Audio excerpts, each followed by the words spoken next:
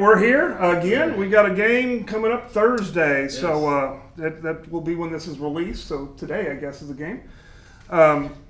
It's a quick week. It's a Yes. quick week. So let's just we've had an interesting season to say the least.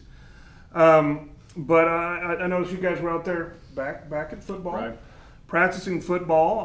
We kind of had a week to kind of transition, dealing with the situation, and we're back to football. Tell me how this week is and how we've been preparing for Westmore.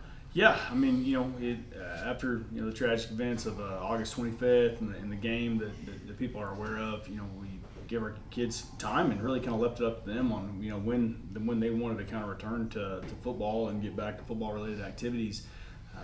Kind of the overwhelming response from was like they wanted to do it fairly quickly. So we got back on the practice field and kind of eased into it, and kept assessing emotional needs and all those things of our players. And again, the overwhelming response was they just wanted to get back to playing football. They enjoy playing football. They like it. It brings them happiness, and wanted to go and do it. And so we've been able to kind of return to somewhat normal practice as the season has gone on, although obviously not nearly the same, and no one will be able to forget or completely move on, but for our players' sake, and they wanted to kind of get back. And so so it is a short week, playing on Thursday against a quality opponent with Westmore. Big win last week versus UConn.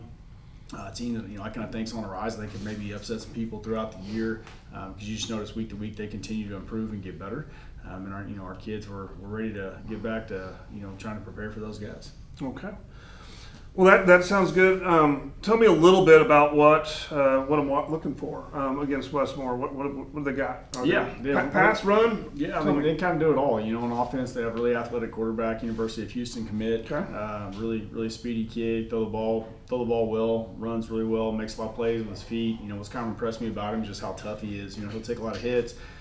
Take a lot of punishment in the run, if he's not outrunning people, and he'll get right back up and deliver a strike. And he'll also play some defense, play corner in the red zone situations. And so just a really athletic kid, really big physical tight end, another Division I kid, and then a bunch of speedy receivers and a really big offensive line. So be a big challenge for us on defense.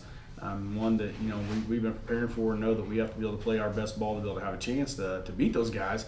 Anytime we're playing a 6A1 opponent, it'll be a much larger school, all those things, and and our kids like that challenge. And then, on the defensive side, they're extremely athletic, extremely fast, really good solid linebacker core. They have the OU commit at safety, and just a bunch of big physical D linemen that are really fast as well. So it's been quite the challenge trying to prepare for those guys, and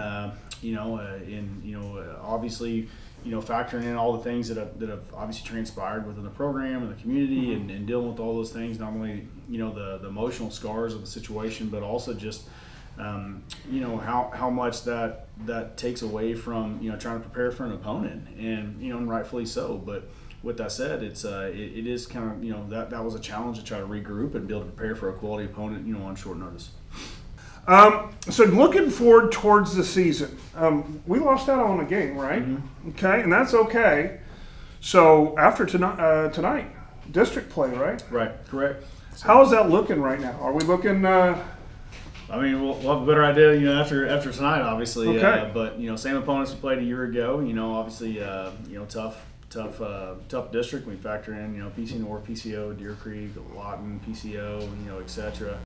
And guys that there will be a lot of tough opponents in that district. And so, where we're at, as you mentioned, losing a game, we played basically 3/4 of a game, and then, had missed a game. And then now this is, really, you could almost by percentages, game one. The first quarter will be, still being able to play game one. So, we kind of feel like a lot of things that, we're kind of like, we feel like, maybe should be a little bit further ahead in some areas than what we are, but we also kind of realize that although it may be technically the third game of the season, as far as actual game time experience, we haven't really had very much. And so we know that we have to get after it really fast and try to get experience as quickly as you can. So in practice, you're trying to simulate games as much as you can, simulate game experience as much as you can to try to get good at playing football. And it's oversimplified to say this, but a lot of times how do you get good at playing football? Well, you need to play football. Right, you know, right. And you can drill it and rep it and all those things, but ultimately, like, you got to be able to get out and try to simulate a live game experience. And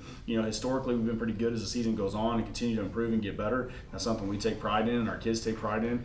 But we don't have. You're right, and we don't have a whole lot of game experience under our belt right now. Okay. Well, I'll tell you what. I'm excited. We saw a little bit of both quarterbacks playing.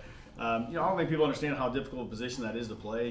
Talking about quarterback, and just you see so many different looks live than you do in practice. And of course, we try to prepare our best that we can for an opponent. But we always say they watch film too, and they prepare too. So they have a plan. A lot of times, that's a plan that we expect, and sometimes it's not. And so we have to be able to make decisions, very, very quickly and be able to adjust. And then be able to do that live. And so just the more experience that a quarterback gets live, the more they put under their belt, and they can kind of draw on those experiences in the future. But it's really, really tough. And so to echo your point, absolutely, quarterback play always gets better throughout the season, as those experiences just keep stacking up and as they keep improving. So we look forward to that, and hopefully an improvement from game 1 to now game 2, and then hopefully on to the district play, continue to get more and more crisp. Okay. It all sounds good. Basically, there's nothing to do it but to play it. Right. Next week we'll have some game footage, Yes. and we'll have players of the game, and Yes. and we'll have a lot more to talk about. We'll finish a game, and then that will be good. I'm not doing all that stuff for the Del City game. I'm just going to let that be, and not cause any triggers. So we're just going to move forward from here, and you know what? Thursday's go time. So. Until next time. Ready. Thank you. Stay classy.